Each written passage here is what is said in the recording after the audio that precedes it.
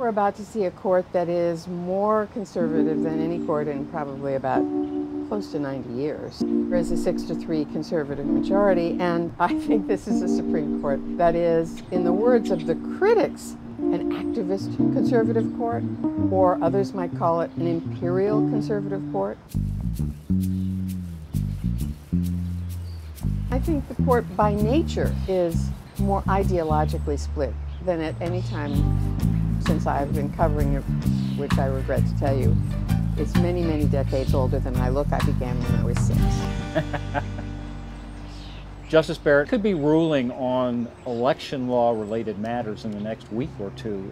Many people would argue that the president rushed this nomination through, and the leader did, because they wanted her to rule on these election laws and want her there in case some of these states have in case ballot counting issues or whatever. I mean, that could all go to the Supreme Court. And many people will think there's an appearance of impropriety. Is that problematic? Is it appropriate? It doesn't. I mean, she has to recuse. She doesn't have what technically is called a conflict of interest. Yeah. However, decision is up to her ultimately. I've talked to a couple of scholars who think it would be smart for her to recuse, that she could really sort of start with a cleaner I'm slate. not going to be a political judge. I'm not going to be a pawn.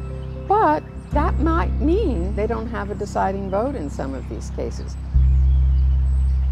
Do you think Republican senators campaigning about her confirmation will help Republicans? I think it may help some Republican senators like Lindsey Graham, but I think it's marginally helped Democrats, particularly among women, those suburban women again, who are big RBG supporters. In 2016, the Supreme Court wasn't an issue for Democrats at all. It never has been an issue for Democrats at all. They've always taken the court for granted that it would be okay, and now they're scared.